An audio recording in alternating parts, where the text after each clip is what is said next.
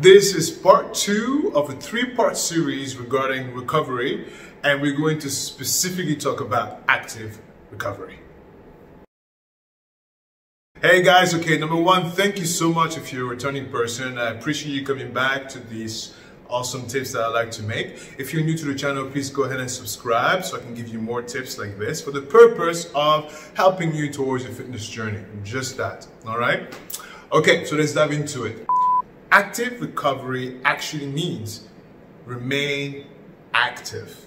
So a lot of times, we tend to keep our weekends, or we tend to give ourselves like, okay, I worked out very hard this week. I'm just going to go and do nothing for 2 days, Saturday and Sunday, and I resume on Monday.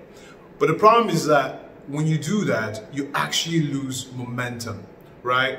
Because there's a thing where for every day you're not active, your body actually deconditions. And it's not your fault, it's just Mother Nature, right? If you don't use it, you lose it. And so active recovery actually allows your body to stay in a state of continuum, right? And you don't have to go and exercise at the same intensity. It just means stay active, move, okay? Just being a couch potato will not help your overall fitness journey, okay? And so with active recovery, you allow your body to still stay active while giving the appropriate muscles the rest they need, right? So if your chest or biceps are sore, they can still relax because you're gonna go to the gym and swim and bike or hike or clean the house or, go for a walk, go on an incline walk on the treadmill, foam roll, stretch, do yoga, flexibility.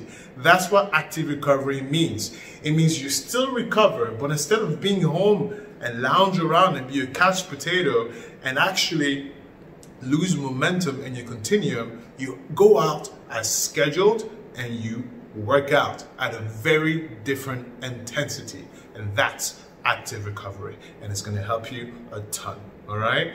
Okay, look, thank you so much for sticking around, right? I like making those tips. I love making those tips. If you like the video, please go ahead and press like. What I would like to know also is that, did you know about active recovery, and how many of you there just gave yourself 2 days of rest where you just lounge and just eat bonbons, maybe not bonbons, but lounge and relax, but then you find yourself like difficult to get back into it after just 1 day or 2 days of rest, right?